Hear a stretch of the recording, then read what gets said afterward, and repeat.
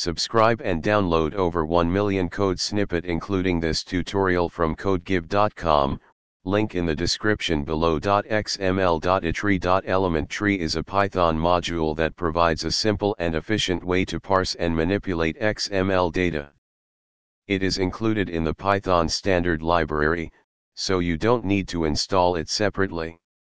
However, you can use the pip package manager to install it if you are working with a virtual environment or if you want to ensure that you have the latest version. Here's a tutorial on how to use pip to install xml.etree.ElementTree and some basic code examples. Open a terminal or command prompt. If you are using a virtual environment, activate it using the appropriate command. If you don't have a virtual environment, you can skip this step. Run the following command to install xml.etree.ElementTree.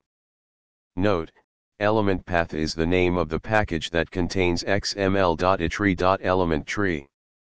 Once you have installed xml.etree.ElementTree, you can start using it in your Python scripts. Here are some basic examples to get you started. These examples demonstrate the basic usage of xml.etree.ElementTree for parsing and creating XML data. You can explore more advanced features and methods provided by the module for handling XML documents in your Python projects. ChatGPT.